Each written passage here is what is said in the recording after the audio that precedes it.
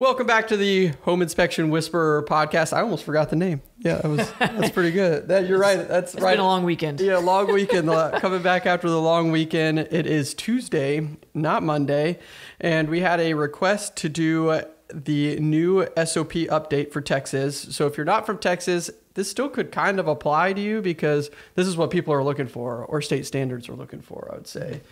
And then we had about 3 or 4 YouTube questions. We're going to answer all those. We'll answer those first before we go over the SOP update. And then I'm going to talk about the yearly trends of the schedule, how the schedule always goes, because every single year around this year, not just the staff, but literally other inspectors ask me like, hey, what's going on?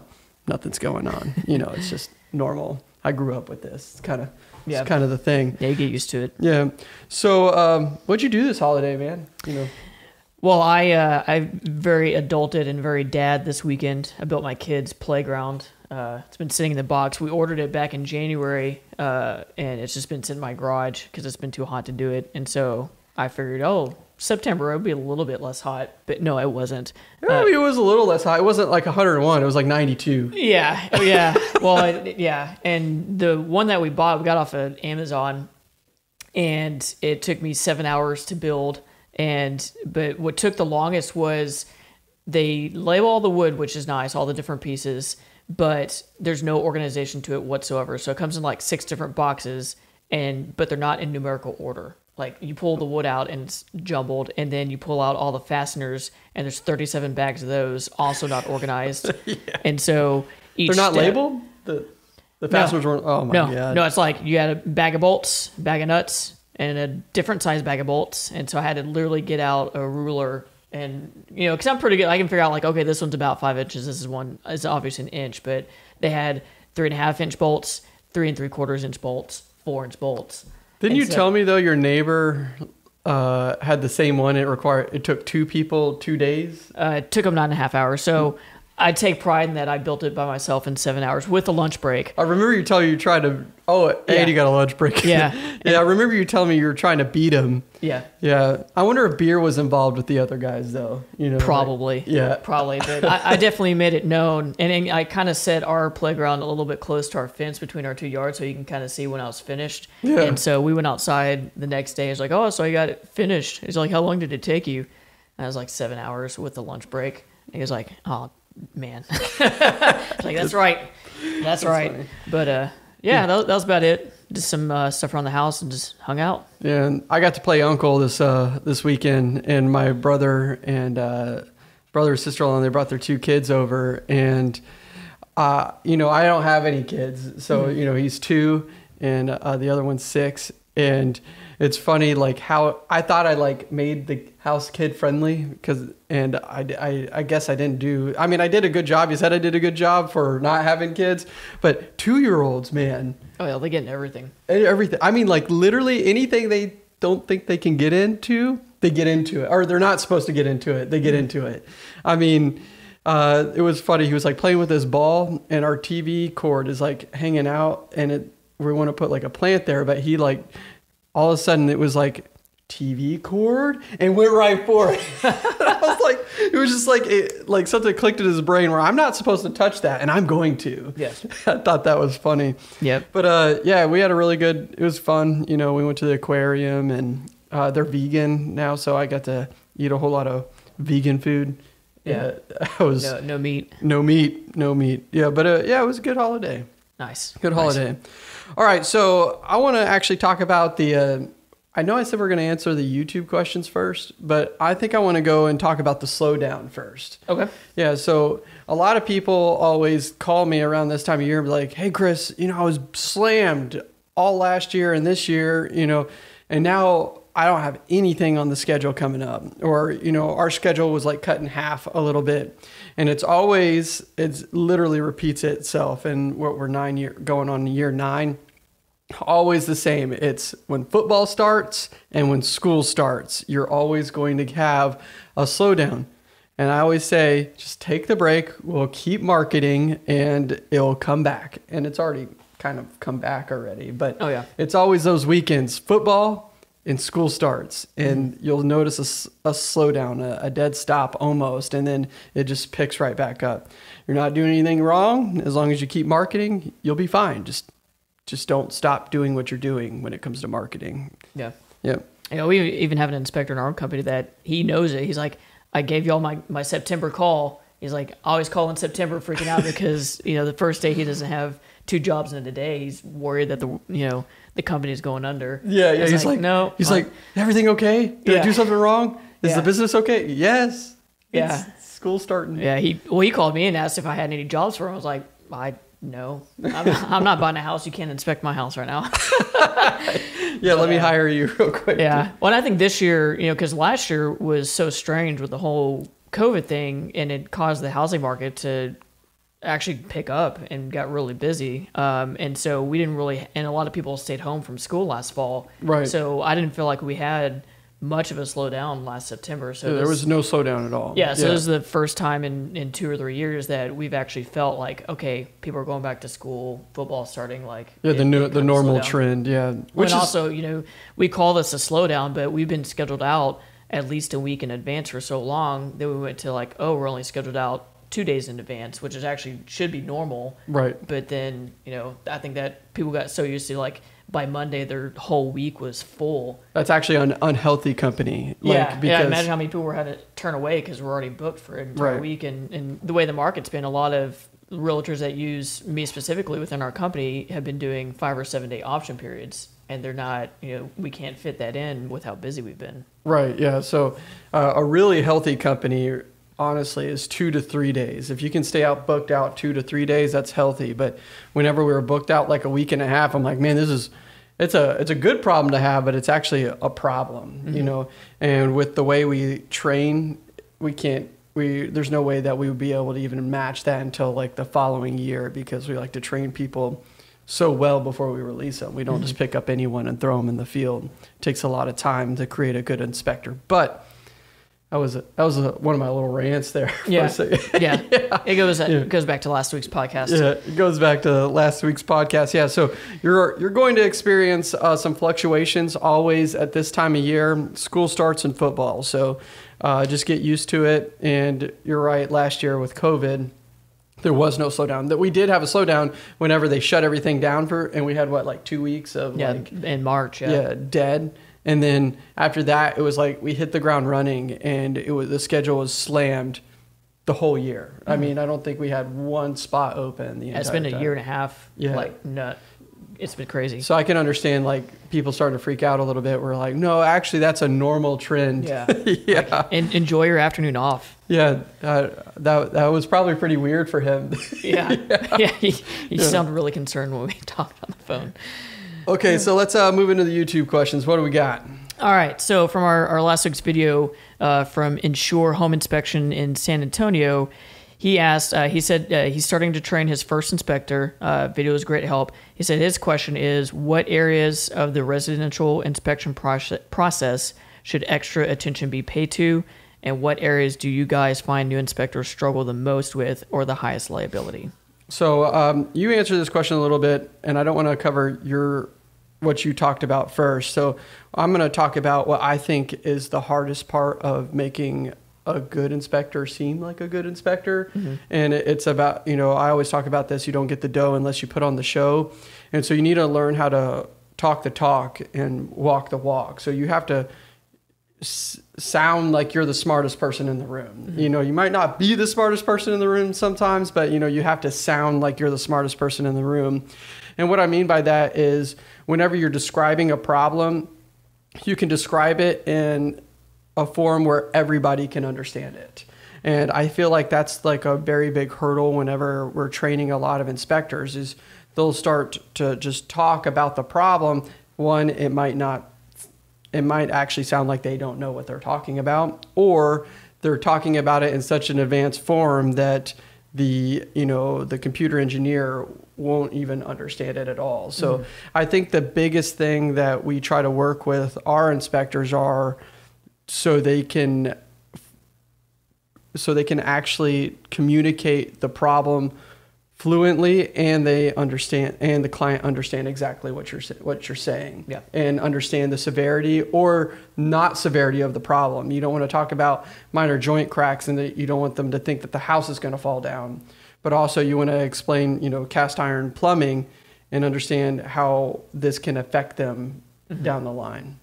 Yeah, Does that make sense? Yeah. And to elaborate on that, one thing that we train our guys on is, as you're reviewing with the client, yeah, you want to point everything out that you feel is, they need to know about. But then at the end we say, that's a lot of information. Here are the 2 to 3, 4 things that you want to focus on first. And I even stopped saying, like, I won't call them big items or expensive items. Just, this is what you should focus on first. And most of the time it is a big or expensive item, but sometimes it's something that's an easy fix, but like it could be a safety concern.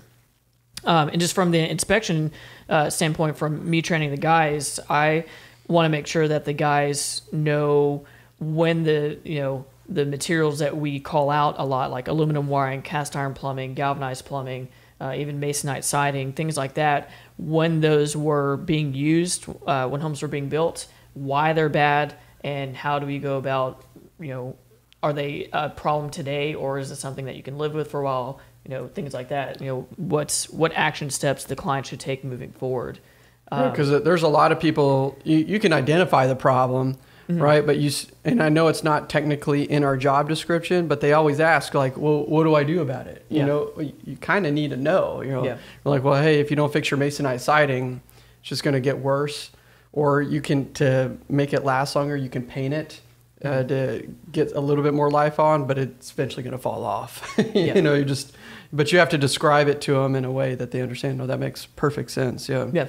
And then the other thing would be, taking a step back and look at the bigger picture, especially when it comes with like how water is affecting the home. Is the home shedding the water properly? Is it draining properly? Are there areas where, you have like all these peaks and valleys on a roof line pointing to one window? Could that be an issue, in the future?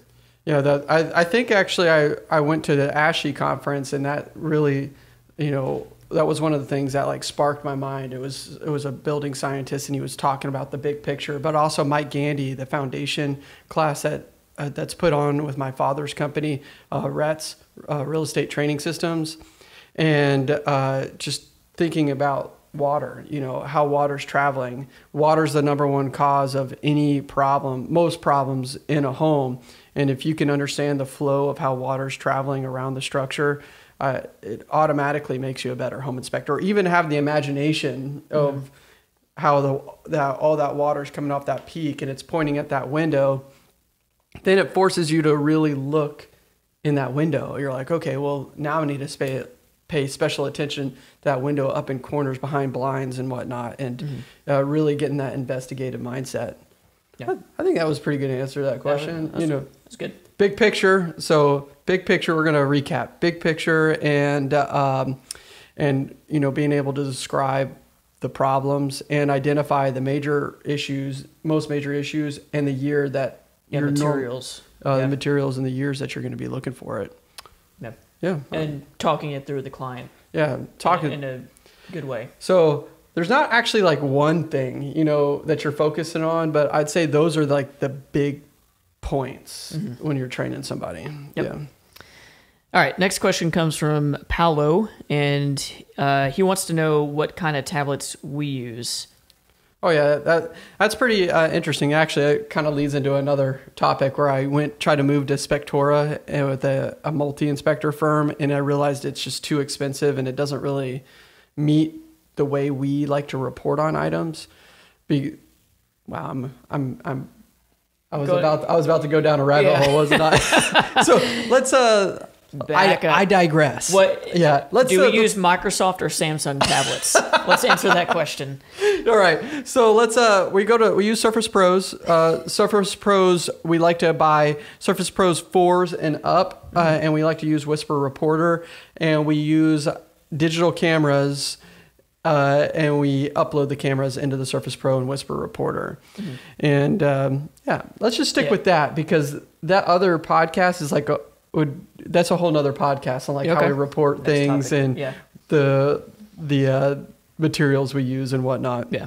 Yeah, he does ask, does people use their phone for pictures or just digital camera? Most of the time we use digital cameras. I have had a few times in the field where my camera starts getting wonky. You can take photos with your phone and upload them onto the tablet as well. Kind of the same process. You just download them to the tablet and then put them in Whisper Reporter. Yeah, and I know a lot of inspectors that use their phone only, and then they write a whole report. It's just the way we write our reports and the way I like it to look.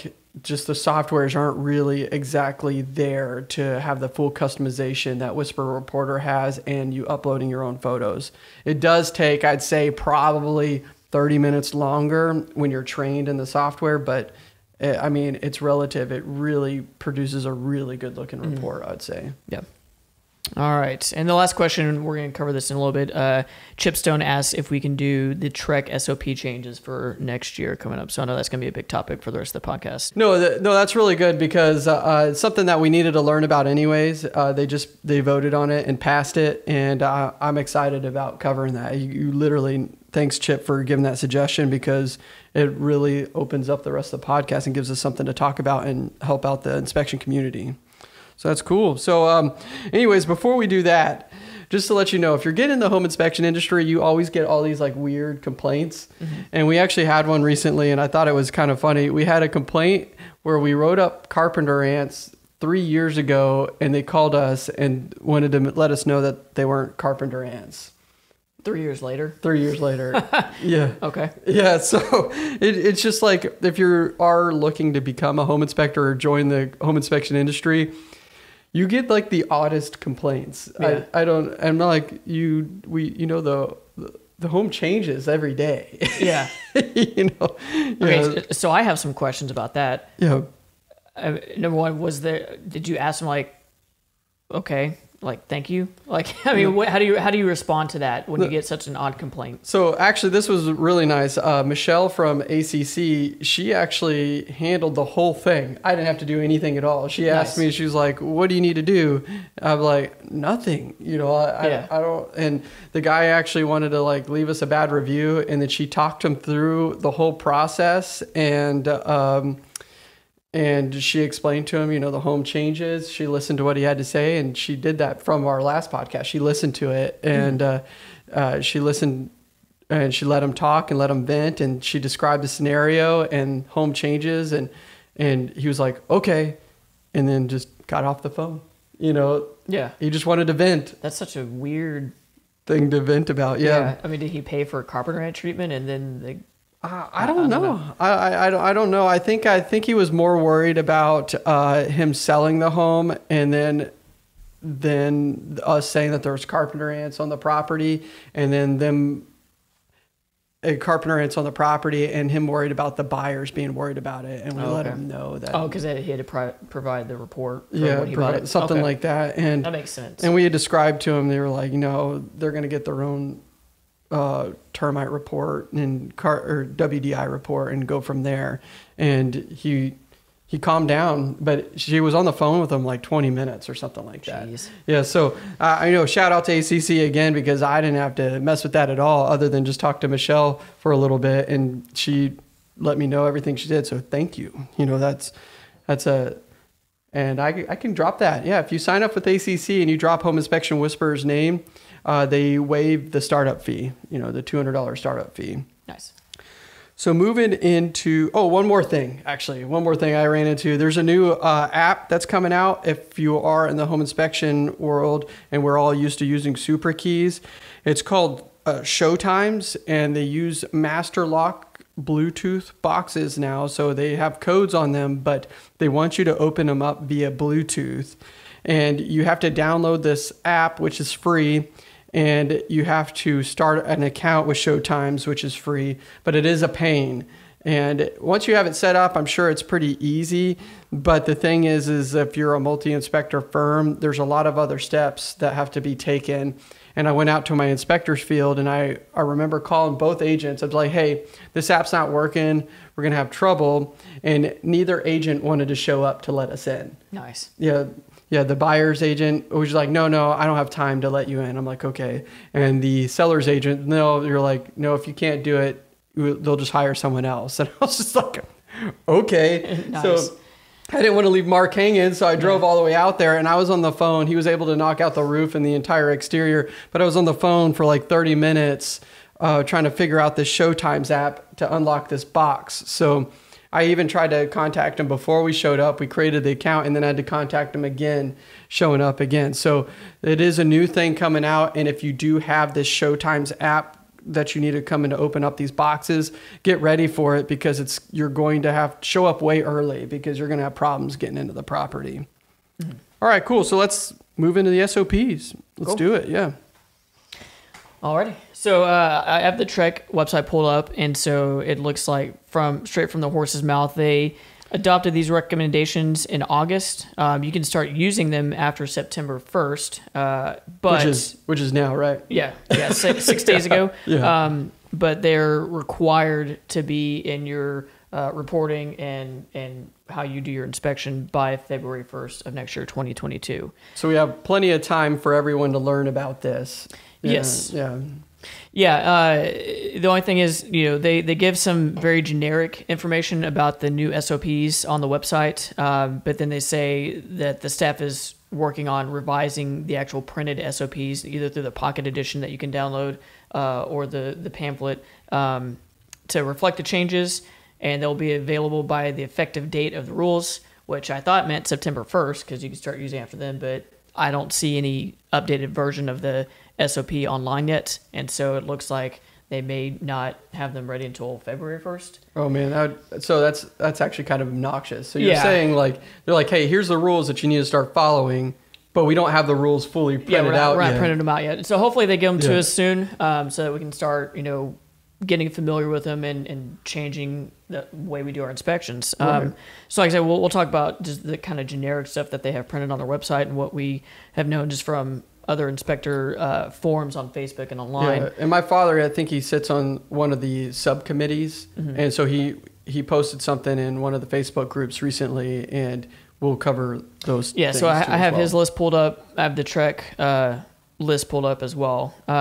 And so through the general provisions, the new SOPs are going to require an inspector to use reasonable and appropriate tools necessary to satisfy the requirements of the SOPs. And then the next thing is specifying that an inspector that provides any services beyond the scope of the SOPs must be competent to do so. So I guess if you're doing extra tools like thermal cameras, zip levels, things like that you actually know what you're doing. So you would have to take like Matt Gandy's class, or that? Yeah, for the zip level, yeah. Probably nothing crazy extreme where you have to be like a specialist in it, but a class that shows, hey, I know how to use the zip level or an infrared camera. Yeah, yeah. Interesting. And then last on the general provisions is pools. Yeah, sorry to interrupt. Yeah, like pools, sprinklers, like septic. Yeah. Septic systems. And the last one is prohibiting an inspector from performing an inspection when the inspector routinely departs from inspecting a system or component until the inspector notifies the client of that departure. So that one's kind of vague because I know we already have the rule in place that if you're not going to inspect a required system, you have to let the client know before you do that. And why they probably just reword it. They just probably they said some of it's just trying to simplify some of the jargon from years past. I feel like you could literally turn that into one sentence. Yeah. So they're just say, let the client know why you can't inspect an item. Period. Yeah. Sometimes they get too all that lawyer speak, man. It always gets to me. Yeah.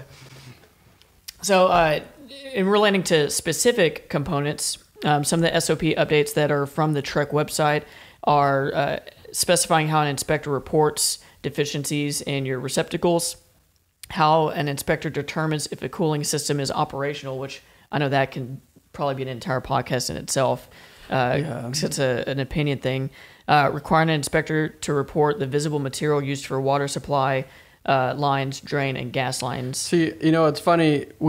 We're actually talking about that, and this actually leads into training inspectors too as well. We were talking about, man, we should really do this. And then you already updated our template. So on our next office meeting, we are going to add that in because we want to make sure that you document, or you're actually looking at the lines, if that makes sense.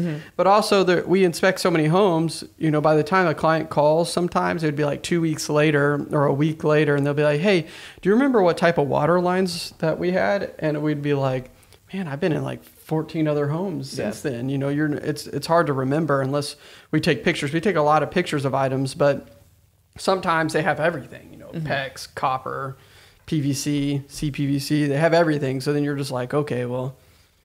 Yeah.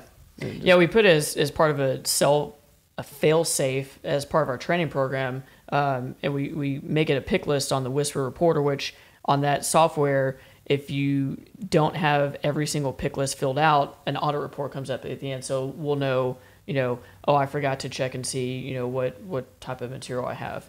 And so, but we started to do is like, we want our new guys and our trainees to know, like, I got to look at what type of water supply line I have, or if I'm doing an old home, does it have cast iron or has it been updated PVC? Right. So they remember to drop the comments that are needed for those bad plumbing systems. But yeah, I think that's a really good add-on from Trek. I think it's really important that it's something that inspectors should be doing anyways. So that is one of the bonuses, I guess, being regulated. But yeah, it's just more information for clients. And like you said, when you get that call back, 2-3 months later, you just like, it's in your report, let's look at it, find it on page whatever. Right. Kind of backing up to the receptacle deficiencies. I know some of the new things that will be required to report on are tamper resistant outlets not being present in a home, which is going to be every home prior to 2008, which I Googled when they were starting to be required, and it's with the 2008. We don't have a comment for that one though yet, do we? No, that's a new comment that we have to add into our software. So whenever we do, if y'all have purchased our comments in the past, whenever Josh updates the comments, we re-email the comments out. Because they look so good, maybe what we should do, instead of sending them all the comments at once, we just send them just the updates, because it'd be hard to find that out of 2,000 comments. We have to make it like a different color or something. But yeah, we can just do like one sheet PDF of like the 3 or 4 comments that we updated, and we could send that out to them. Yeah, that'll be easier. But if you do purchase the comments after that, they'll be in there. Yeah.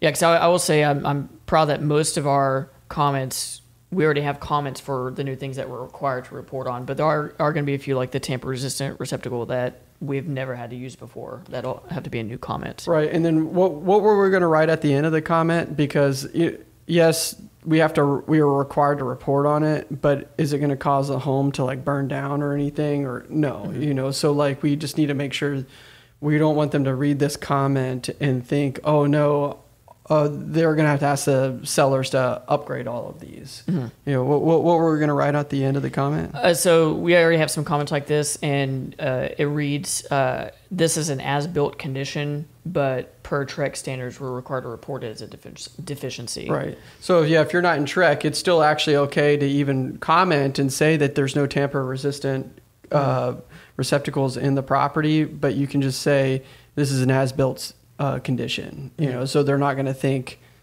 oh, I'm going to ask the seller to fix all this stuff, even though they will. But because some clients will. The requirement for tamper resistant now is, I believe it's any outlet that's below 5 feet 6 inches on the wall, which is like every outlet. Maybe if you have a TV outlet on the wall, that would meet that requirement. But I mean, no one's going to go into a pre-existing 1970s home and replace every single outlet if they're already working. Right. Yeah. Our comments will reflect that, we're required to report as a deficiency, but it's as built, especially on an older home. Right. And what was the other one? AFCIs too. The requirement that all receptacles are either GFCI or AFCI protected, and you can also, obviously you can do that at the breaker as well for each circuit. It's funny, whenever I first became a home inspector, that came out, and you'd have to just drop that on every single report, no AFCIs. And then Trek revised it and said you only need to call it out after a certain year, whenever they were required. And we're like, okay. And now they're bringing it back, saying you have to write it up no matter what. And now we have to start describing AFCIs to everyone again. Yeah. I just had like a standard verbiage that I've just repeated every single time to everyone, and it kind of calmed them down. But I was just like, AFCIs are so expensive. They're like what are they, like $50 a breaker now? Yeah. Oh yeah. Yeah, you kind of just want to record yourself saying it once and then just Just play it back on your phone. Or like pull up AFC. I'd be like, all right, please listen to this. Yeah. Yeah. Maybe we can include a link to a video so we don't have to repeat ourselves every single time. I'm actually, maybe I could create a YouTube video and then we just add a link in there. Yeah. This is what an AFCI is. This is how you replace it. Nice. Yeah. Nice. Okay. So the next thing would be, and this is a simple item, requiring an inspector to report water pressure exceeding 80 psi, which I thought was already a requirement, but I'd have to go back, because I'm so used to us operating above the state minimums that, we always point out the water pressure is above 80. So It had to be in there. yeah, already. I'd have to go back and look the SOP from earlier and just to double check. like, what's the point of reading water pressure if we weren't required to report if it's too low or too high? I know that's in the SOP. It has to be because it was. I remember that being a test question. Anything between 40 and 80, something like that. Yeah, I'm so used to us operating above the minimum. It's like I forget what's the requirement for reaction and what's the SOP. Right. Yeah. So, all right, and then the next 3 items actually have to do with the new 7-6 template. One is adding a separate section under the plumbing to provide a single location for an inspector to report issues relating to the gas distribution system.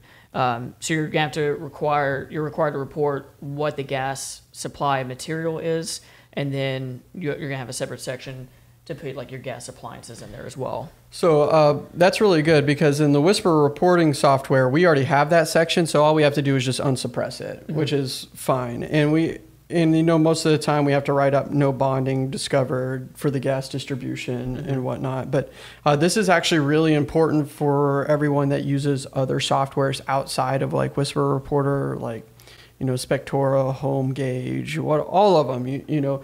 A lot of them have a lot of trouble keeping up with the Texas standards. So if you're using a software outside of, Larry's, which he already updated it, right? Yeah, I emailed him yesterday and he got it back to me today. Yeah. So we're ready to go. We already have the 7-6 form, but if you're using other softwares, you better stay on them because if you pass that February mark, I guarantee you there's inspectors out there that are looking for you to mess up to report on it. This is a very nasty community we are in sometimes. They're going to be like, oh, go to your website. So that's something we need to do. We need to change all our reports on the website too. Yeah. So we'll just reports. We'll create all the new ones and put 7.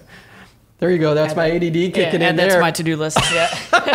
The ADD just went on a tangent there. But that being said, just make sure that you stay on top of it and you get that 7-6 in whatever software you're using. Mm-hmm. Yeah, and the last one is just they've added an optional section for built-in appliances, which we've already kind of had before. But now it's specifically built-in appliances. So like refrigerators? Those Sub-Zero fridges that are built in on the fancy houses, wine coolers. Okay. Yeah. I assume you could even put outdoor cooking equipment that's built in. Okay. As well. Yeah, we already report on that kind of stuff. So, but they're saying it's required. Is that what they're saying? No, they've changed the optional system header to say built-in appliances instead of just other systems. But then what about pools and that's still there? Yeah, this is specifically built-in appliances. Oh, they just want another header, I guess. Okay.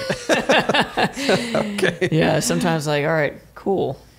So that's what's on the truck website. It's like I said, it's pretty vague. And what we've seen from your dad's list being on the subcommittee is he adds other stuff that's not even listed on the truck website. So only pull up his list. He talked about the water distribution, gas, and drain systems, the GFCI, AFCI. He also mentioned that all windows 2 stories or higher with a window sill that is 24 inches or less from the ground must have a device that prevents them from opening more than 4 inches. Here, let's go back. So we already have to describe the plumbing system, but they want us to, the water supply system, but they want us to document the type of drain line system too as well. So cast iron, PVC, so it's your supply material, your drain material, and the gas distribution lines. Wow. All you have to report what material it is. Wow, so any type of gas. So if you have the CSST in there.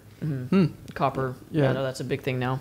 Yeah, yeah, we have. You know what's funny? Actually, one time I was watching a video from one of the inspectors up north, and all their gas was being distributed by copper. And I'm like, down here in Texas, you're not allowed to do that, but up north they do that all the time. Yeah, it's crazy to think of what the different requirements are per state. Yeah, you know. I was because I was sitting there looking at his video. I'm like, is all your gas copper? And they're like, yeah. I'm like, we can't do that here. Yeah, that's a big no-no. All right, so. And then what was the next thing? The windows requirement. Yeah. And we already have a comment for that actually in the comments that we created. Yep. So that's cool. Yeah. Now we've always put that in, but now it's required to report on it for. It's like one of those things that you're gonna have to like just remind yourself. You're like, okay. I always just try to think about. Funny, my nephew, the 2-year-old. What is he gonna get into? Yeah. After watching him operate, it's like a whole new level of like. It sets you back as an inspecting. Be like, oh yeah, I understand tamper-resistant receptacles or locks on windows. Yeah. He literally gets into everything. Yeah. Everything. Yeah. It seems like at least half of the new stuff that we're reporting on is child safety features. And I'm interested. I just thought of this. They have this requirement for windows too low, but there's also your window seals on the first floor can't be more than 44 inches. Right. And so I'm wondering if that's also a requirement to be reported on too, or if that's. Why would you have one or the other?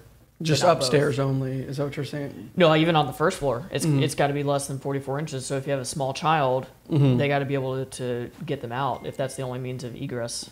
Right, and then you're throwing locks on it. Yeah. I don't know. We'll see where it goes. Yeah. Maybe that'll be the next update. Yeah, see what they're gonna add into the system. A lot of these are pretty vague. They're saying, hey, this is what's passed, I think. That's what they voted on. It's what they voted on, so it's not in writing exactly yet. And the last thing that we haven't talked about is the absence of carbon monoxide detectors will be called out. I thought that was already a thing. Yeah. It's not required to be reported on.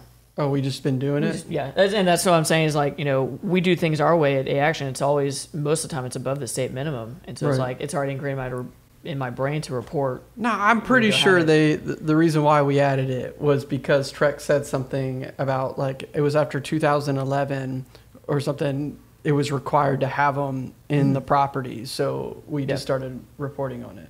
Okay, I'll go back and double check the SOP. Like I said, that's one of those things where like, I know we operate above the SOP, so I can't remember if that was a requirement or if it's just something that we do. Yeah, it's funny. It's like whenever you first become a home inspector, like that SOP really, really well. And then after, you've been doing it 5 or, 9 years, it's just like, I know this is what I'm supposed to be doing, but it's like, what are the exact rules? What are the minimum? And man, those SOP rules are just so vague. It's like, it bothers me sometimes, like how minimum the state standards are, but I understand having a minimum. It protects the inspector, but also protects the client too, because at least that we're required to do something. Yeah. But it just blows my mind. It's like you're not even, if there's like no air register in a room, you're actually not technically supposed to report on it. It's because it's not there.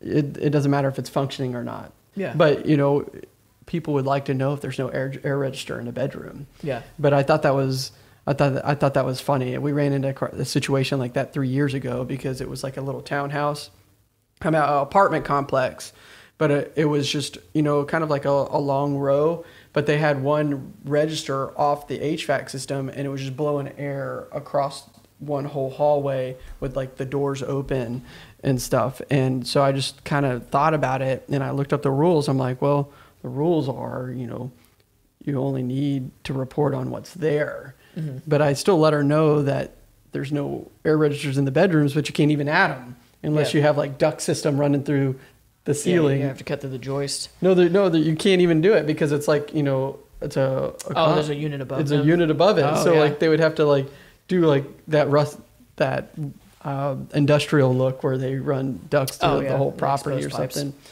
Yeah, but there was a tangent for you, I guess. Yeah. Long story.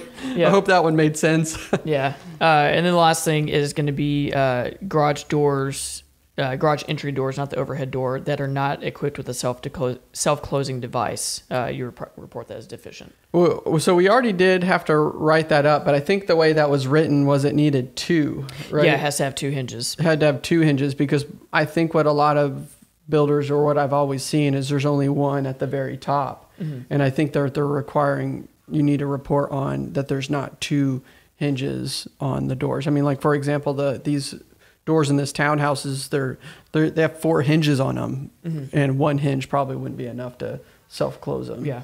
Yeah, I see a lot of times, especially on new builds, is they take the pin or the springs out, and so the hinges are there, but they're not doing anything. Yeah, they don't activate them. Yeah. Yes. So I think that's it. Yeah, that's the vagueness that we have so far. Some specifics, but also some vague. And like I said, hopefully they'll get the updated SOPs out to us before February 1st, so that we have time to make new comments where needed and implement them into our inspections. Nice. So with that being said, make sure that you always drop comments in the video so we know what to cover or how to answer your questions. That gives us the best thing to talk about, because Josh and I, we probably would only had like 10 minutes of content. And then Chip was like, hey man, can you cover the SOP update? And I'm like, I kind of need to know the SOP update anyway. So we covered it, and I'm more informed, and I hope you guys are too. Yep. So make sure you leave a comment, ask the questions so we know what you guys want to cover, and we'll get those comments out as soon as possible. I think we're going to wait though until we know it's in writing. Adding. Yeah, because I don't really want to write up the receptacles or AFCIs exactly until I'm like 100% required to, because it's just a conversation that I think kind of dulls the process for the client. Get them to focus on the major items: cast iron plumbing, galvanized plumbing, bad roofs, bad HVACs. I understand that we're there for safety, but you got to think that these people should be worried about thousands of dollars, not a $10 outlet. Yep. Cool. So agreed. That's it. So we're gonna wrap it up there, and catch us on the next one. See you guys. Bye.